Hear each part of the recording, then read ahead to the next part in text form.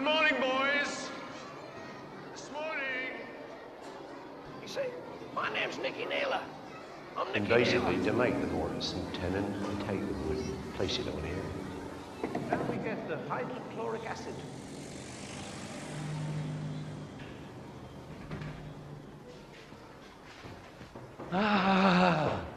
Liverpool Institute. Last time I was here, I was little. I was sort of down here, and it all looked much bigger. All these things were up, all these people who went to Oxford, all the lists and all of that. Over here, this was the hall. This was where the secretaries and all those people were in the mornings. So I think the last time I sort of remember, it was like all millions of kids all buzzing around, and prefects and masters in gowns and things. This was the bit where you used to enter only if you were like very important, a prefect or something like that. Otherwise, you had to come in round the side. So that's where the hall is, with the famous school motto, non nobis solum sed toti mundo nati. Not for ourselves, but for the whole world where we're born. This is where they used to have all the notice boards here. So if you were in the Geographical Society or the Nature Society or all that, they'd put all the notices up there, so you'd come around here in the morning and see if there's anything interesting. Downstairs is where you used to go to eat. So when I was 11, I came here in what they used to call the third form, because it had been a public school. They started kids at 9, I think, so 11-year-olds would have been in the third form. But that was when we started, very little and very innocent. I'm very overawed by this huge Victorian building that Charles Dickens once talked at. That used to be the science laboratory with like a big lecture, big wooden lecture things going back. It's great. And in fact, that was where we used to have our bird watching. This is into the hall. So this is where I used to come in the mornings. Should go this way. This is playground. We used to come up here. This is from here, from the playground. Come in here. And that was the headmaster's office. Thank you, sir. He was called the Baz. And he was quite friendly, actually. By the time I left the school, he seemed like quite a nice fellow. First, he was very overpowering and frightening. This was our first classroom here. This one, 3C. Here we are. So this is the very first classroom I ever came to here. This was 3C. This was Miss Inkley's class. And she taught Spanish. And she would teach from up here. Now, boys, Miss Inkley. And she said, you can call me sir if you want. Something I never quite worked out. Anyway, she used to have a lot of very thick makeup on. And they used to say that it was because she had scars from the war. She'd been something in the war. So this is Miss Inkley, 3C. Quite some memories.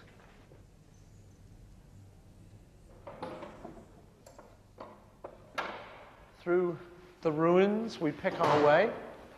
And this was into the hall for assembly. The organ's still here. I was wondering if it was. We go straight down here. There's a little bit of a dip now. And we're now on the famous stage that I don't think I've hardly ever been on. Such hallowed ground. The teachers used to come in from the back there. Very dramatic. The headmaster and all that was here. And all those 1,000 boys were all seated here. First of all, we used to be up there, 3C. That was one of its places there. I remember reading these little books they used to give it called the Green Book, in which everybody's name from the school, they had everybody's name. So you could look up anyone. If you met someone who sort of say his name is Davis or something, you could look him up and say, Davis, 3B. And it would tell you like any clubs he belonged to. She'd think, oh, well, he's interesting. It's very handy, like an early filofax, that was. I think it gave you a great feeling of the world was out there to be conquered, that the world was a very big place, and somehow you could reach it from here. Because I say a lot of the kids went to Oxford and Cambridge and everywhere. It's all in a terrible state of repair now. We've got all little old drawers and stuff, beautifully made little pieces. It's a good drum. And so this is it. We'd sit around here, and a teacher would sit at the end of the pew, you know, sort of keep the boys in line. And this was it, basically. My early life in Liverpool was spent, a lot of it, in this very place, from 9 till 4 in the evening. Good morning, boys. This morning. This morning. This morning. There you go, then. All right, stage of the Institute, where I once performed in St. Joan by Bernard Shaw. I was one of the monks, and I had long hair, and I came on from this side, entered, and all the guys who knew me sort of giggled, you know, because the long hair. I mean, it was probably shorter than this, really, but at the time, you know, it was, wow, scandalous. This is a point where we go down, so say in the mornings we were going after assembly, I'm going to go to your first class, and say it was history. Then I'd come down this corridor and to Cliff Edge's room, Mr. Edge, who taught history. He was a good lad. He was generally liked by people. And so you'd have to find your way. And I mean, when you were 11, the very first sort of year I ever came here, it was difficult to just find your way around this place. You had to hang out with your mates and say, where are we going next, you know, and one of them might know where it was. So this is the place, my main memory about this was, this is exactly as it was. But this was a place where we came at the end of term one time, and we were allowed to bring our guitars in on the last day. So this was when we were here and we were established, you know, we weren't quite so young now, we knew our way around. I remember me and George coming in here with the guitars. I think I stood on a desk and did Tutti Frutti. Oh,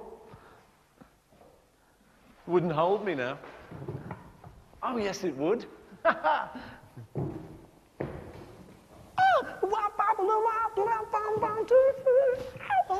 And all the guys would be, that's it. Oh, all right, hot boom. Say, oh, I don't know. This is it. And Cliff Edge would be up here. It is the desk where it used to be. That'd be his old desk. It's the teacher's desk. And he was a tall fellow and, say, quite a nice fellow. He'd have his big, long black gown on. Be teaching history. I remember I used to sit down there somewhere near the front, I think so he could keep his eye on me. And I remember drawing a kind of glamorous lady on the cover of my history book. Which didn't go down too well, except with the other boys, who then asked me if I could draw one on their books. So I became the class pornographer. At a very early age. It was all harmless stuff, though, believe me. Up to the science laboratory, up on the top floor here, I think, where we used to have a teacher called Joe Schofield, Mr. Schofield, and chemistry lecture room, yeah, here. And he once did this experiment where it blew up on him. Well, boys, here we are. Experiment here. Me and Jackson, my mate, used to sit here. In fact, maybe here. Because when his explosion happened over there, I saw what he was doing. It looked a little bit funny. He said to me about it, and now we get the hydrochloric acid. And he went and he picked up the sulfuric. He said, and we put it in. And I said, hello, he's got the wrong one. Mix it. Ah! Joe Sco, blown up. Off he went to hospital, but it was just a few cuts, no problem. Now, this is where Nicky Naylor used to hold court. He was a little science teacher, a short man. We had a bit of a limp. And we all used to work around here on these Bunsen burners and things like that. And one day, the whole class was in here. You know, you'd have one boy there, one boy there, one boy there. We were all supposed to be working, and Nicky Naylor left us with some job to do, and he said, get on with that, you know. Well, and he went out there. He went out. And he said, now behave yourselves and all that. And I used to mimic him. In fact, I still do.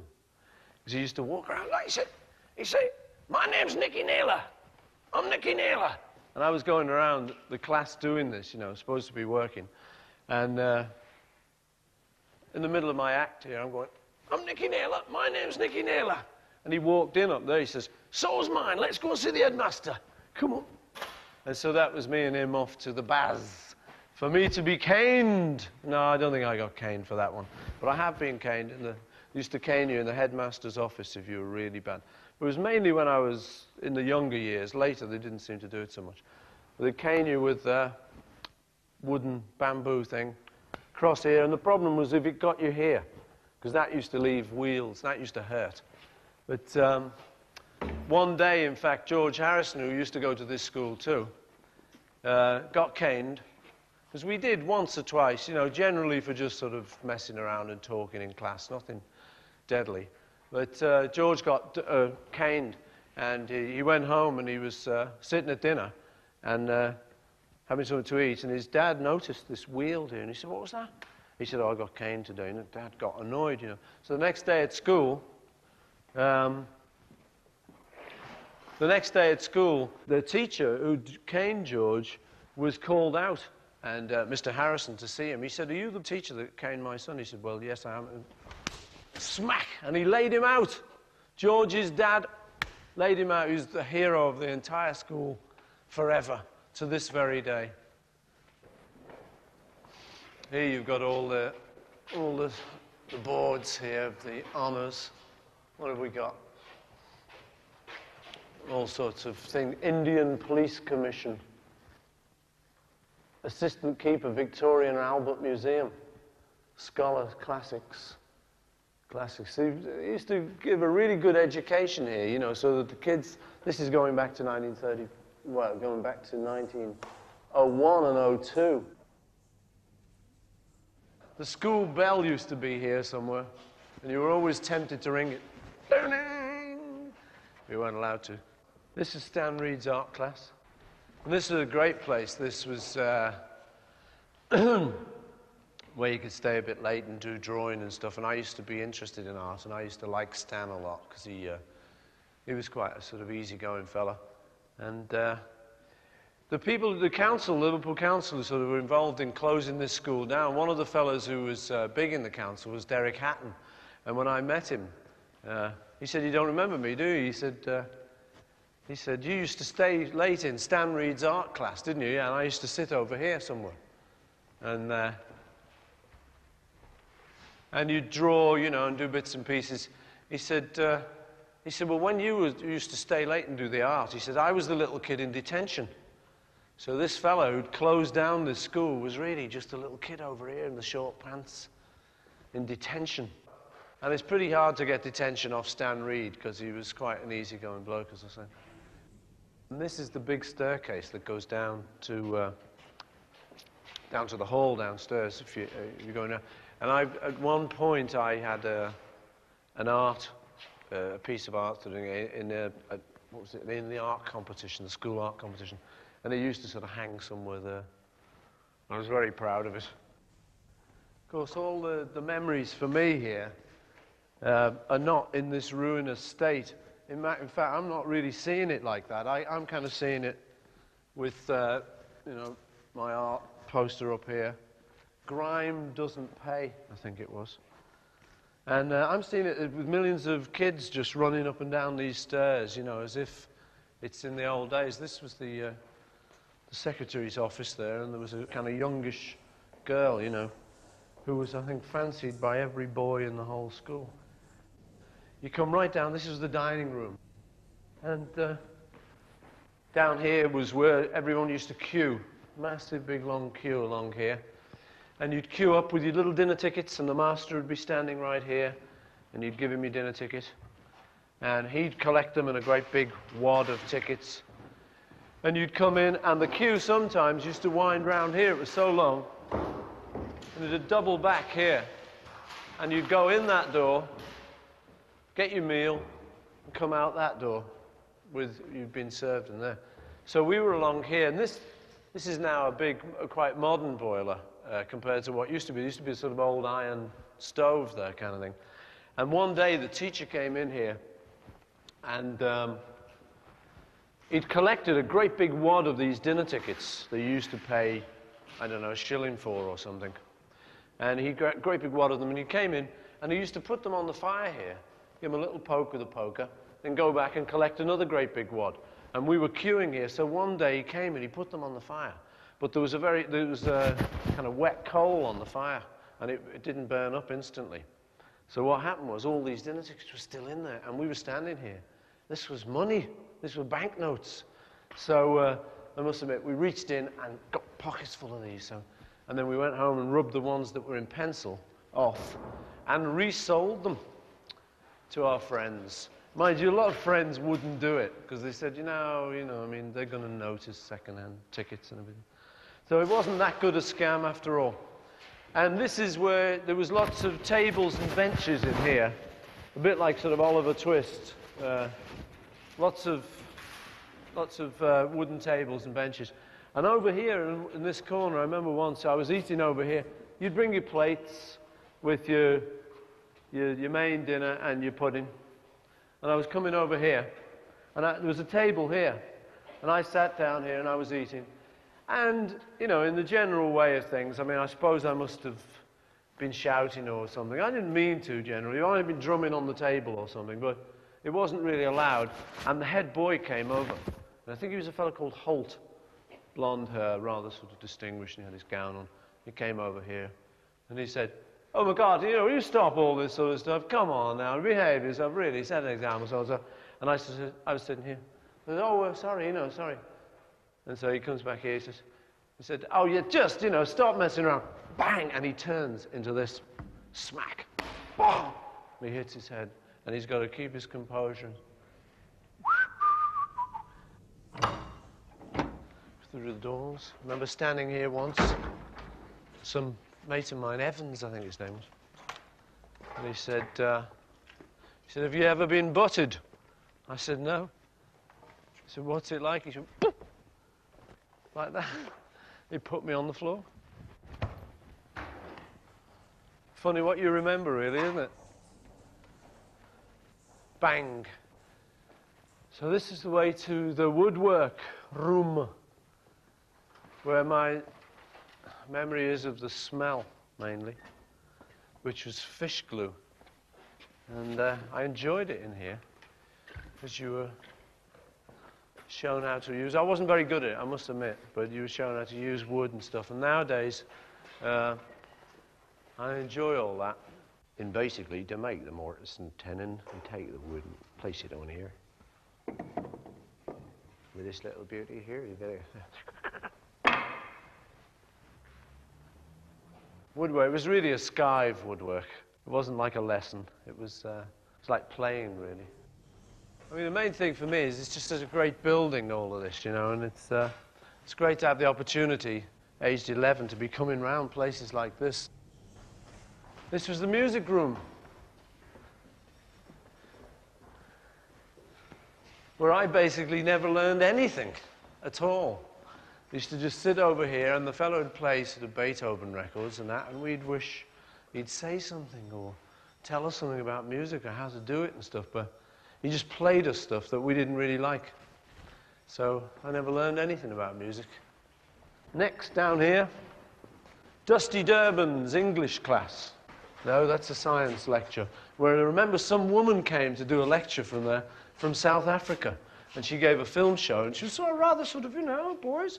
And we said to her, "But don't you think, calling them boys and treating them like this is a bit denigrating?" She said, no, it's fine and all that.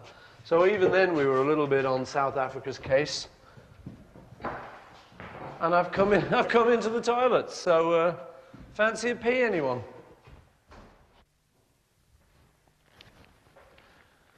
This used to be Dusty Durbin's room. Mr. Alan Durbin, we used to call him Dusty Durbin, don't know why.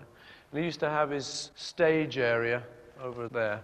He was the English teacher, and I was quite interested in English literature because he got us interested very early on, telling us about the dirty bits in English literature.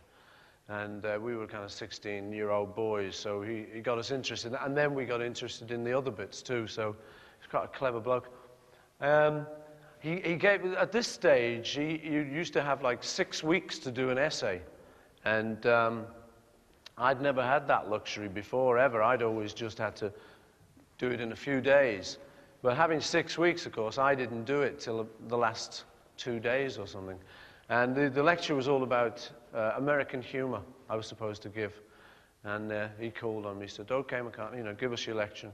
So I started with a few little hastily put together notes and said, "Well, American humor is funny, and you know, there's a couple of names, and I said, I said about Stephen Leacock and one of his most famous books, The Bodley Head.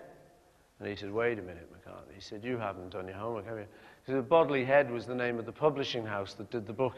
I just looked at the cover, you know, Stephen Leacock, Bodley Head. Got it in. Still, he was all right, you know, he forgave me and that. He was a great fellow, actually. Really, one of the best teachers I ever had, this fellow. And the funny thing is, he would tell you about a translation of something like Chaucer that was too hard to understand. And you could read the English translation kind of thing, you know. And I remember him telling me to do that, and I bought a book that gave the translation.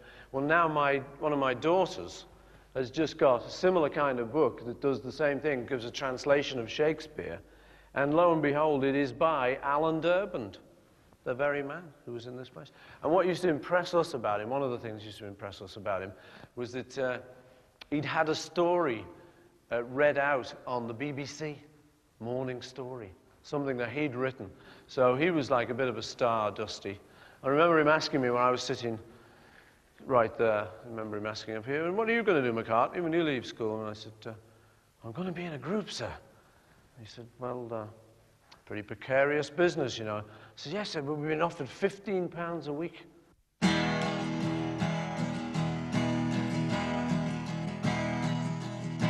Spent my early life in Liverpool, something I'm not likely to forget. No, no, no, people blame the places on faces that I know but never met. Upstairs on the bus there sits a man. He's talking to himself, or so it seems, listing names of old comedians and laughing at them. Down the pierhead where the speakers meet, each of them his own imagined crowd, giving us his version of the book God has written. I spent my early life in Liverpool, something I'm not likely to regret. No, no, no, people blend with places and faces that I know I never met.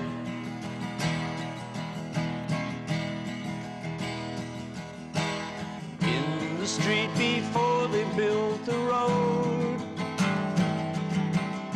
raising jam jars for a worthy cause or two, Prince the dog with one eye to his name wants to follow. I spent my early life in Liverpool, something I'm not likely to forget. Oh, oh, oh, oh, oh, oh. People blend with faces and places that I know but never met.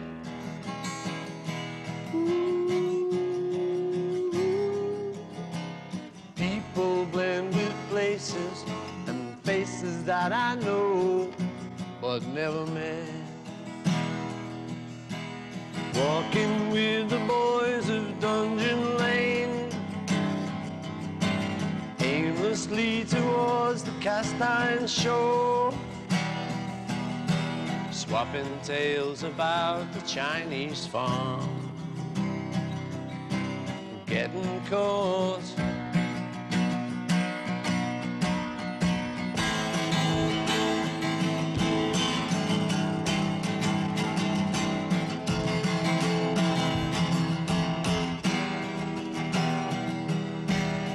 spin tales about the Chinese farm,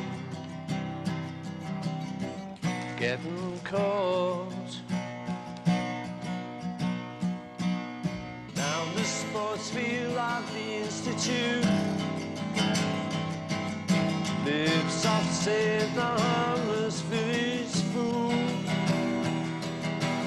Greets the kids who pass the other side, saying, hello, children. I spent my own life in Liverpool, something I'm not likely to forget. Oh, oh.